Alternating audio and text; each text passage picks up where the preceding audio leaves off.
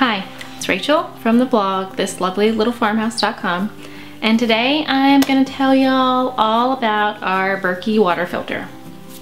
Why we like it, some of the things we don't like about it, so kind of like a review combined with pros and cons, and help you decide if it's the right filter for your family.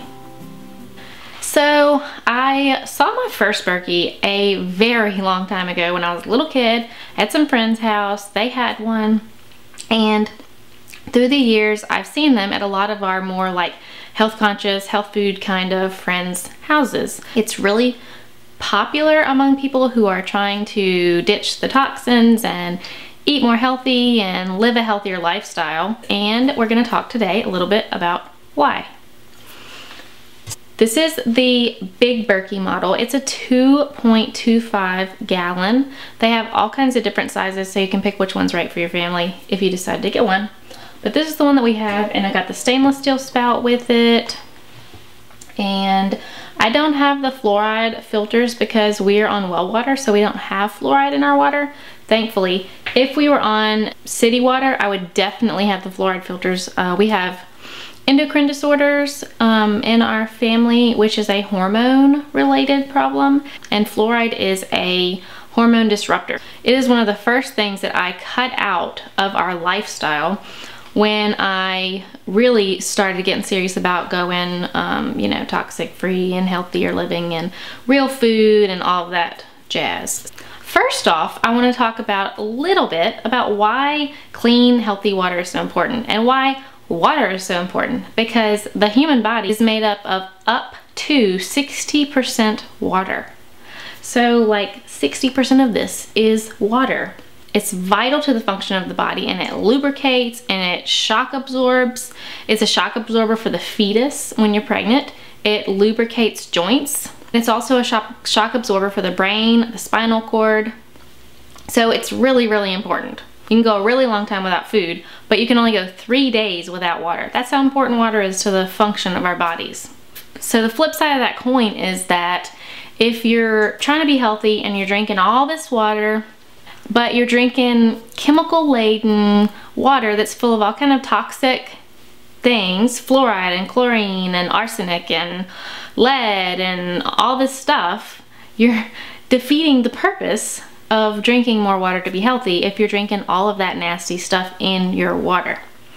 It's kind of a soapbox for me, the whole what we put into our bodies. I really truly believe that the reason so many people are unhealthy today, a major part of that is the chemicals and stuff in all of our products that we use, standard products that you use in your daily life, your bathroom products, your facial products, shower, toothpaste, shampoo, soap, I mean everything, and also the things we put in our bodies, our food. It's laced with chemicals that are used in the growing process, and it's genetically modified, and the air is full of chemicals from all of our processes that we do, and everything, every aspect of our lives, we're being inundated with all of these chemicals and toxins that our bodies are not made for. So I could go on and on about that, because I really think that that's a huge reason why, as a whole, our country and our people, our world, are so unhealthy. But anyway, that's another topic for another time. So what's in water? Why should we even worry about filtering our water? There are common contaminants, and it varies depending on where you live, but there's some that are common no matter what. And that includes naturally occurring chemicals like radon, arsenic, and uranium. Also, other sources of water contamination are byproducts of manufacturing processes, malfunctioning wastewater treatments, and fertilizers and pesticides, especially if you live in a heavy farming area. Those contaminants can be in well water also. You're recommended to test your water every year to see what's in it. So even if you're on a well like we are, you're not guaranteed to be drinking clean, pure, healthy water just because it's a well. Common city water contaminants are chlorine from the cleaning process and fluoride that they add to it, which I've already talked about why I don't like that.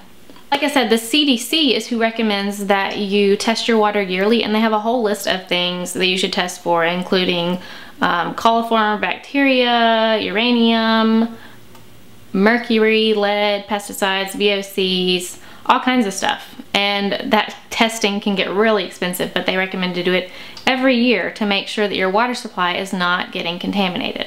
So what do?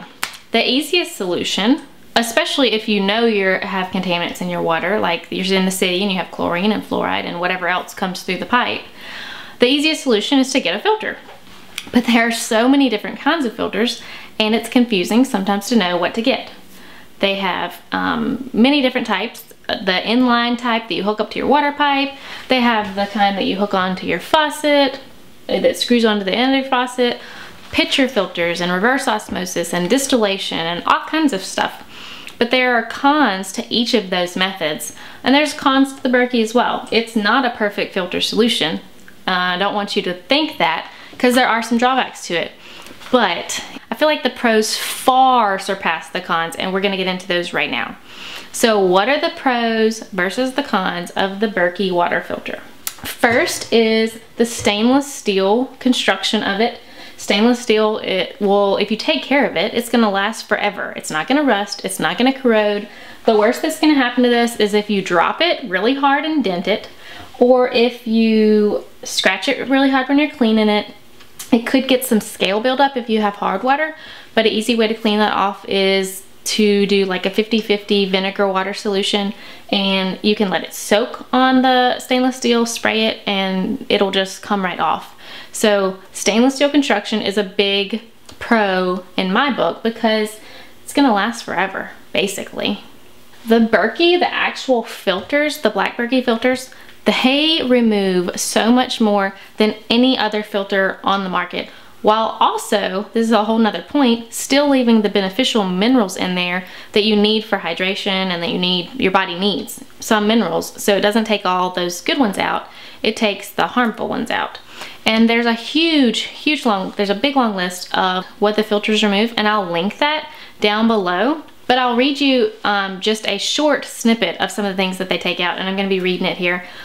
More than 99.999% of viruses, more than 99.9999% of bacteria and surrogates such as Salmonella enterica, I'm not sure if that's how you say that, more than 99.8% of some things such as bromoform and chloroform. Sorry, I'm not a scientist. I don't know how to say these big long words. Inorganic minerals such as chlorine, over 99.9%. Heavy metals such as aluminum, which it's over 99%. Lead, more than 99.9%. Mercury, more than 99.9%. And nickel, more than 99.9%. More than 99.9% of microorganisms, including E. coli and coliform. More than 99.9% of pharmaceutical drugs. More than 95% of nitrates. More than 99.9% of petroleum products. A huge long list of pesticides and volatile organic compounds. You can go look at it. It's a lot of stuff. Up to 97% reduction of fluoride with the additional fluoride filter elements. Now it's not 100%. Fluoride is very difficult to remove, so 97% is very impressive. And a whole lot more than I could reasonably even talk about here. So if you want to see the whole long list of it, click that link in the description below and it'll take you straight to the filter specifications and everything that it gets out, because it's a lot of stuff. So that, it honestly is the biggest reason to buy a Berkey, because it does filter out so much more, and so much more than the competition.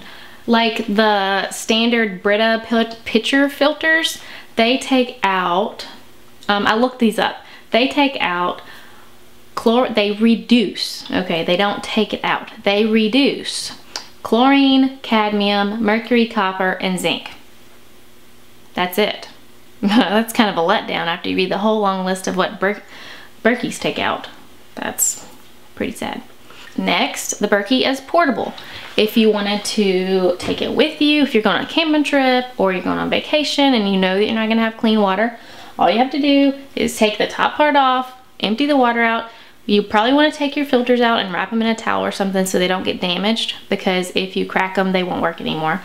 But yeah, you just take it, wrap it in a towel and take it with you, set it up when you get there and pour some water in it, and you have clean drinking water. With the addition of the white fluoride filters, it also does, like I said, greatly reduce the fluoride and takes out arsenic as well. And I mentioned this earlier, but the beneficial minerals are not removed. It just removes the harmful things and it lets the beneficial minerals pass through. Don't ask me how, I'm not a scientist, but that's what it does. So next is you can filter any water source with it. Now you do want to use the cleanest water possible because it'll greatly reduce the lifespan of your filters if you're putting nasty, dirty water in it. So even if you have to use a dirty water source, you can kind of strain it first, like through a t-shirt or some kind of cloth, to remove any debris and a bunch of the big stuff. So the cleanest you can put in it, the better. But it can filter any water source, ponds, streams, runoff from your roof. It's great for anything like that. If in an emergency situation, like if you're a prepper or you live on a homestead where you commonly lose power and you won't be able to get water. Anyway, whatever the situation may be, in an emergency you can use other water sources. It doesn't have to be out of the tap. And then the last thing I want to talk about is that the filters last a really long time. So each black Berkey filter is rated for 3,000 gallons of water. So then when you have two, which is kind of standard, when you have two filters in there, it'll go for 6,000 gallons. If you use 2,000 gallons a year, you do the math, it's a long time. That comes out to less than 2 cents a gallon for clean, healthy water that actually will help you be more healthy. That's good. And the other thing is that you can clean the filters. So if your water starts filtering really slow, it's probably because the pores are starting to get clogged with contaminants that it's removing. So you can take them out, clean them all up real good, reprime them, put them back in, and it'll start filtering quicker again. Berkey recommends to clean them every 6 months, but you might not have to clean them that often, but it depends on your water, you might have to. And also, going along with cleaning them, you can test the filters to see if they're still working, which is a huge plus, because those other systems, how do you know when it's not working anymore? You don't. And if you forget to change the filter, you know, one of the ones you have to change monthly, that adds up quick. And if you forget to change it, then you're just drinking the same water without knowing it. So you can test the filters. You can do the red food dye test. You have to have artificial dye. It has to be artificial or else it won't be removed completely if it's the natural dye. But a red food dye test, you do 1 teaspoon of artificial red food coloring per gallon of water and put it in your top, and then have your filters, the black nipple sticking down there, over some cups or jars or something like that. Do it in 2 individual ones, because then you can tell if one of your filters needs to be replaced and one of them is still good. If you did it into just one big container, you wouldn't be able to tell 100% which one, like if they were both coming out perfectly clear, or if one was coming out clear and one was coming out tainted a little bit. So the red food dye test is really easy to do. You just do a teaspoon of artificial red dye to a gallon of water, pour it in your thing, pour it in the top, and let it come through and see what your filters do. A few cons, because there are some downfalls to the Berkey. I'm not gonna hide that fact. There are complaints no matter what. But one of the biggest ones is that it's big. And it doesn't look as big because it's kind of behind me, but it's a big filter. It's a big filter. And it won't fit under, I'll show you, it doesn't fit under a standard top cabinet. So you can't put it under your counter, under your cabinet on the countertop. And I can't even sit it there because it'll hit the knob on the door. So it's too big to fit underneath, like on your counter, under the cabinet. You can put it on your island, you might have to put it in a different place. So that's one of the big drawbacks, is that it's big and bulky and it doesn't fit under the cabinet. So it's taking up valuable counter space. Get right down to it, it takes up valuable counter space.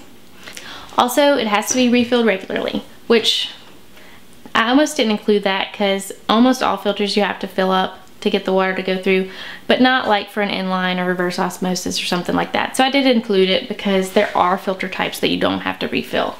And it's not hard, it's just a hassle. This one holds 2.25 gallons, so When you empty it out, you have to fill it back up. And you also want to be careful and make sure the bottom is empty before you fill the top, because if you overfill it, it will overflow right here because it's not a seal. It's just sitting in there. So that's it's just a hassle. It's not really a bad thing. And then the last thing is, it is a high upfront cost.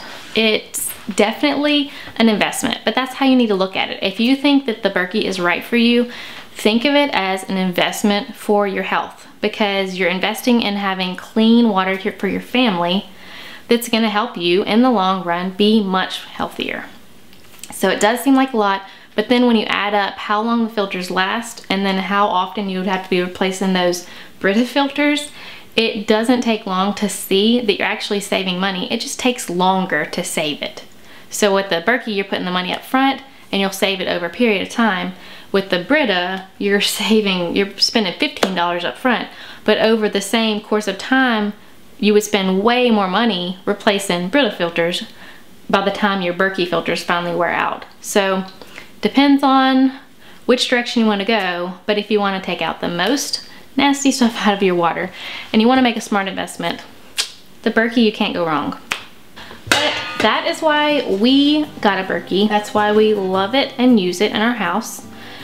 If you think it could be a good fit for you, check out the links below. I'll put the one for the filter specifications of what all it takes out, the big Berkey, which is what we have, and just check below. I might throw in a couple other links for some of the different pages talking about the black filter and the fluoride filter and those kind of things. So thank you for joining today. I hope that this answered some questions about the Berkey filter and gave you a better idea of whether it might be right for you and your family. Oh, but by the way, be sure and check out, if you get a filter, if you get a Berkey, be sure and check out my other videos. I'll have one on how to do the red tide test, how to prime and assemble your Berkey, which is not difficult, but I'm a very visual person, so it helps me to be able to see this stuff. If you're visual too, go check out those videos, and I hope you have a wonderful day. Be sure and hit that subscribe button if you haven't already. It helps me so much, more than you know, and I really appreciate it. And we'll see you in the next video.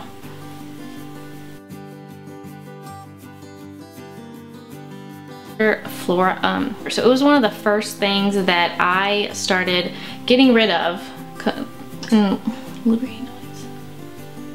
Pharmaceutical